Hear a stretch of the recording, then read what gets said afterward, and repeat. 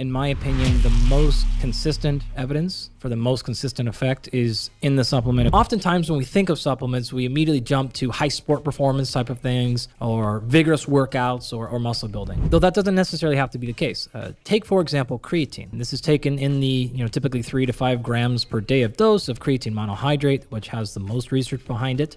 Seems to be extremely low side effects in almost anyone. And the benefits include, of course, things like muscle performance and strength and things like that. That said, there's excellent information and data coming out now on the benefits of bone mineral density in creatine.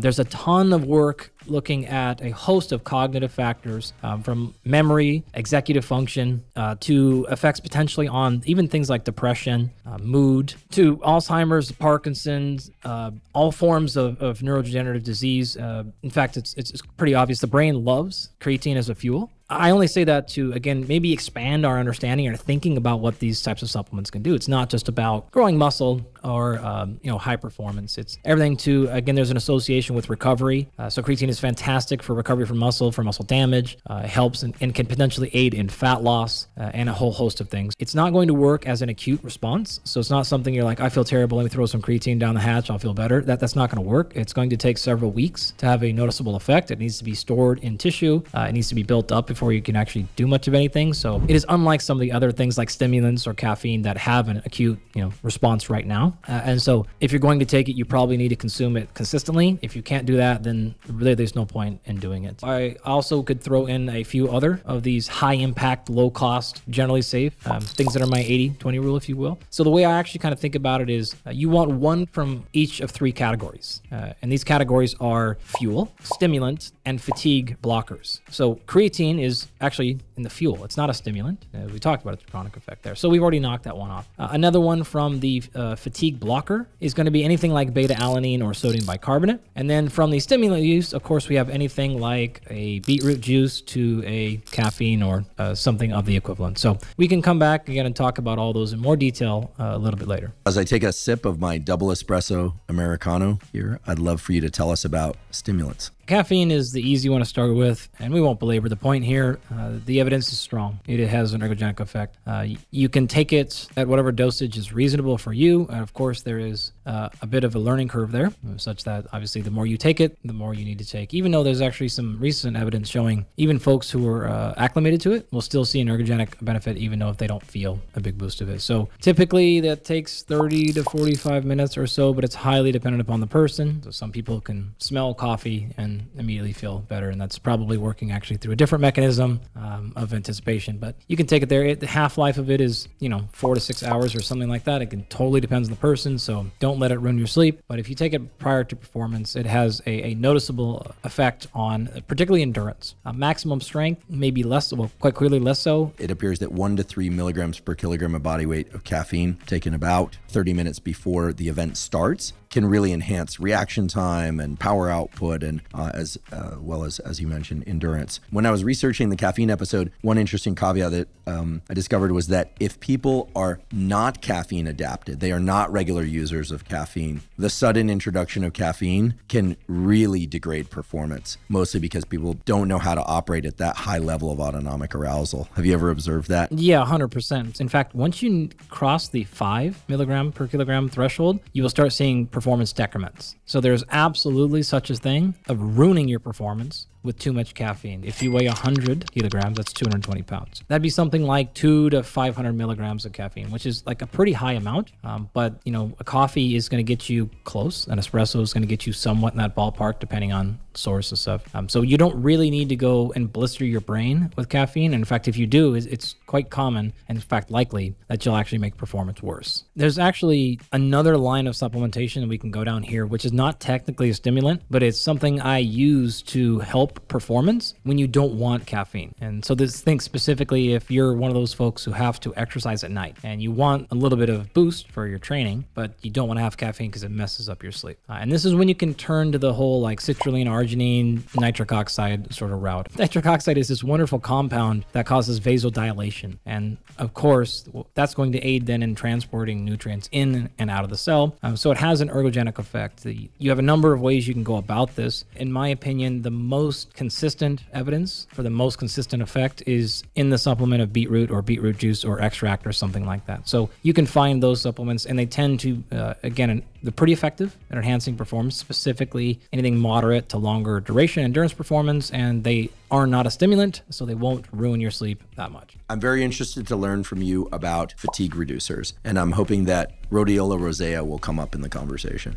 Yeah, great. Let's just start right there then. There's actually a lot of research on this, despite most people not having heard of it. One of the benefits that has been seen so far with rhodiola is it is helpful at managing cortisol. But cortisol suppression is not necessarily a good thing. We talked about how if you do an acute bout of stress, cortisol will go way up, and that is a sign of acute stress. However, a sign of long-term excessive stress is cortisol suppression. And so this is a thing to be really careful of, is if you're feeling down or lethargic or tired and you think your adrenals are messed up, and then you start taking cortisol modulators, you could be making the problem worse, because now your cortisol is actually suppressed. And now you're taking these things to blunt it or keep it low, and you continue to feel lethargic and lack of desire and libido and focus and sort of all these things. So cortisol is not a bad thing. The difficult part with rhodiola, to be quite honest, is getting it from a high quality brand and source. It's difficult to get as a single source, which is a very, very important thing to do with supplements, is try to get them sourced alone. Rhodiola typically comes in combination with any other herbals or other stuff, adrenal support, and et cetera, et cetera. And also then getting them then third-party certified, which for most folks is not necessary, but for any athletes that need to go through drug testing systems, you should not take any supplement at all that does not have some sort of third-party certification. I'm fairly sensitive to supplements, but I've started taking rhodiola before workouts and found that I could push much harder, much longer through the workout. Normally I would,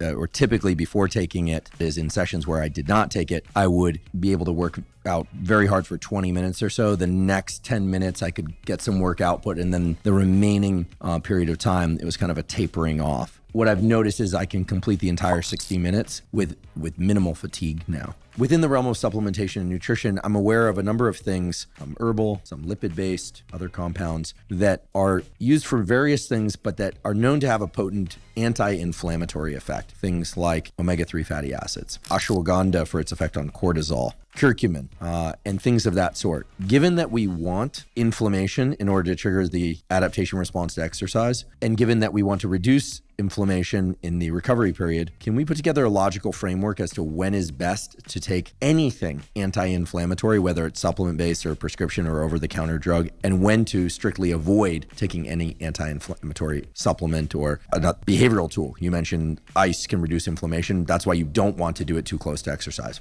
The way that I think about it is understanding what we call the fitness fatigue model. So what I mean by that is, whenever you do some sort of insult, the whole idea is for you to come back and get an adaptation. Now, recovery is not adaptation, right? Recovery is recovery. Adaptation is what happens after you're recovered, right? So there's a very important distinction there. Fitness fatigue model says basically you've done something and you've got an adaptation and you've enhanced fitness. And by fitness, in this case, I mean it as a non-specific term. So you got stronger, you've improved your endurance, like whatever thing you're trying to train for. At the same time, though, your fatigue elevated. So what happens is, if fitness increases at the same or similar rate as fatigue, your performance actually isn't any better. And so you may think, oh, my program isn't working, I need to then train harder. When in reality, all you really need to do is reduce fatigue. And if you do that, your performance will increase and all the training adaptations will be active. So the way that we do that is a couple of things. First and foremost is actually a taper. So the first step I think of, if someone is training very, very hard and you're not seeing any results, and we want to think about supplementation, before I get there, I want to think about taper and deload. If you're actually training hard and sleep and everything else is taken care of. So you want to think about a 50% reduction in training volume over the course of about a week for every 8 weeks of training. So if you've been training hard for 3 months for something, you might want to taper for 2 weeks.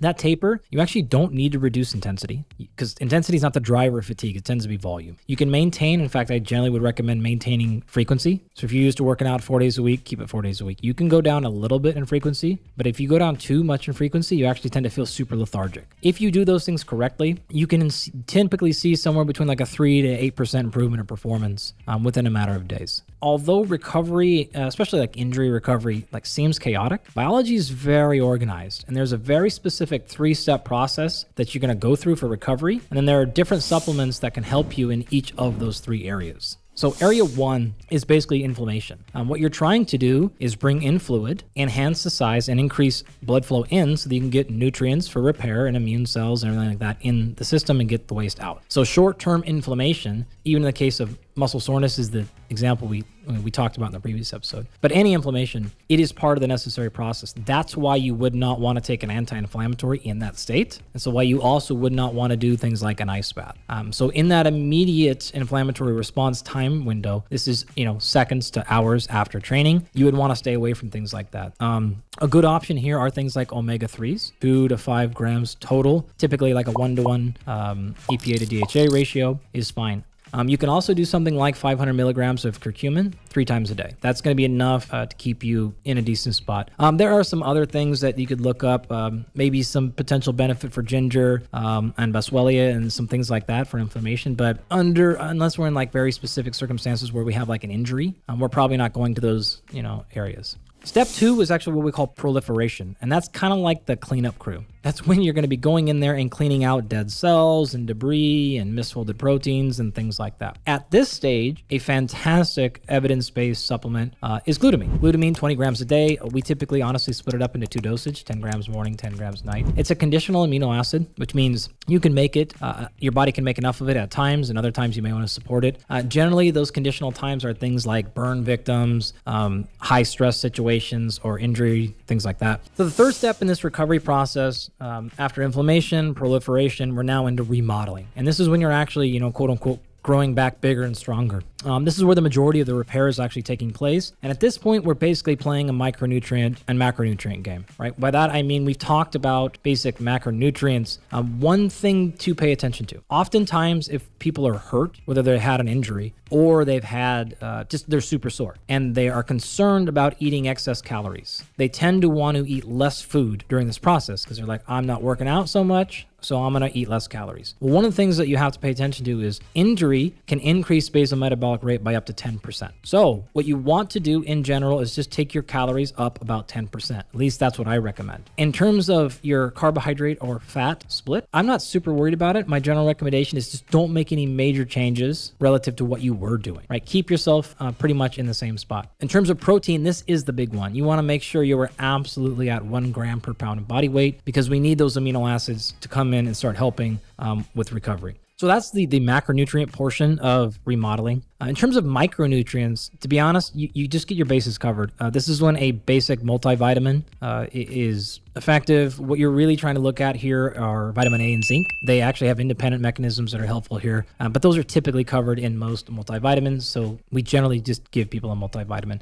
Magnesium actually has some benefits here. Something like 6 milligrams per kilogram of body weight is the dosage you're looking for there. The only other things you would probably consider here, 3 things. Calcium might be on your list, particularly if you're concerned with some sort of bone injury. And we've sort of gone past like recovery and we're actually like into injury. So you'll see that in recovery products occasionally, and that's why. And then the last 2 ones, of course, are vitamin D, and that's pretty well researched. And then the last one is actually something that can help you if you're at this stage and you still are dealing with a lot of soreness or not, and that is tart cherry juice. And that's actually effective for both DOMS, muscle injury, muscle soreness, and it actually has another benefit of potentially aiding with sleep. So not a bad one to turn to as well. And there's a number of companies that make these things. And then there's actually more ongoing research that I know of on those areas, but promising literature, we'll say. Branch chain amino acids and essential amino acid supplementation. Yay, nay, or as I would say, meh. Meh, usually. If your total protein intake is fine, then you don't really have a need for them.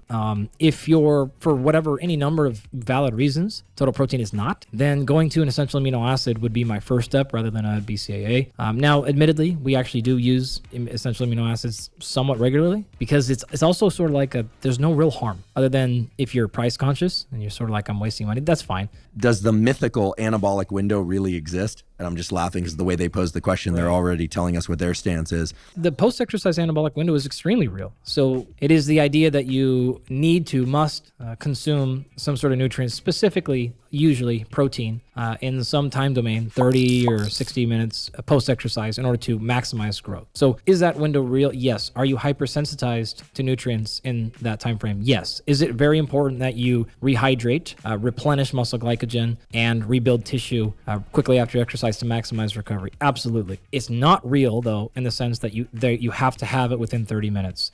In the case of protein, as we talked about a second ago, your total protein intake throughout the day is more important. Timing, though, for things like carbohydrate, especially if you're training multiple times a day, it is very real. So it is a very real thing. It's just you may or may not actually care about it. It may not be important for your context. Garlic seems like an appropriate question. What, if any, functional roles does garlic have in performance? You're not going to find strong human data on garlic extract. However, there is a little bit suggesting it can actually enhance recovery from injury or potentially tissue damage. I'm going to ask this question for myself. Tart cherry extract.